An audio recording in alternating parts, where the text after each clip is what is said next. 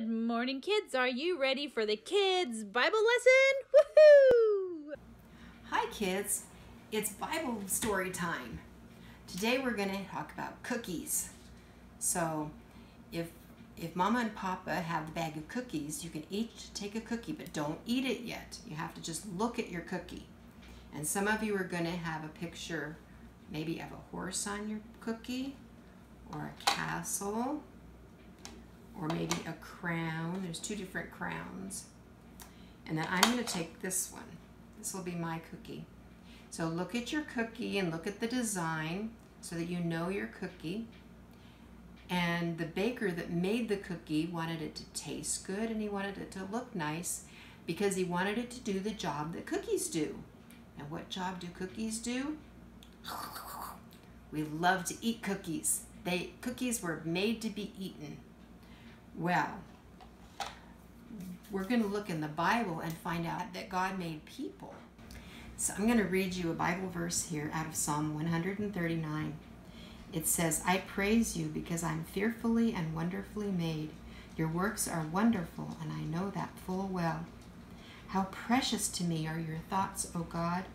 How vast is the sum of them. If I were to count them, they would outnumber the grains of sand.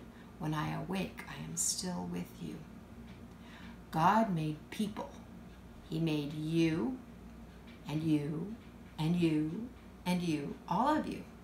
And he made all of us different, every single one of us different, just like our cookies are different.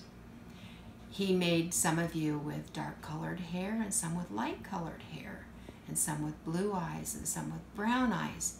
He made us with 10 fingers and 10 toes, but some of us have long fingers and some of us have short fingers.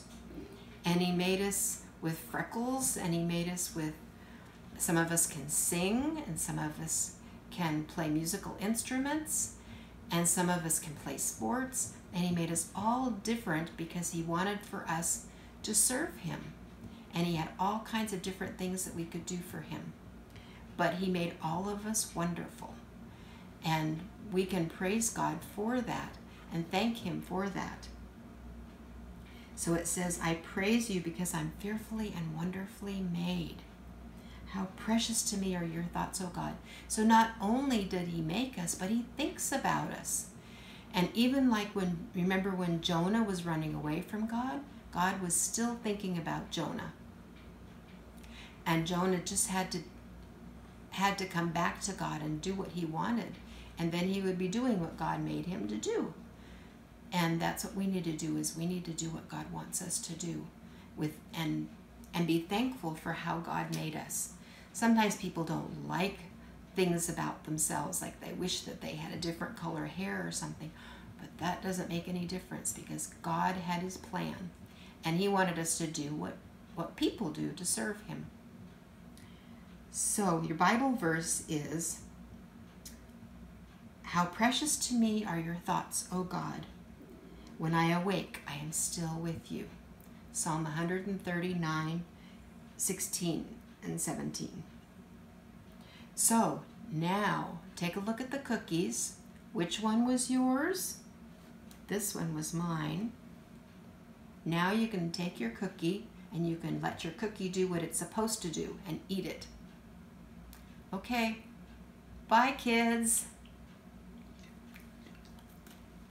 Yum. Okay, kids, see you next week.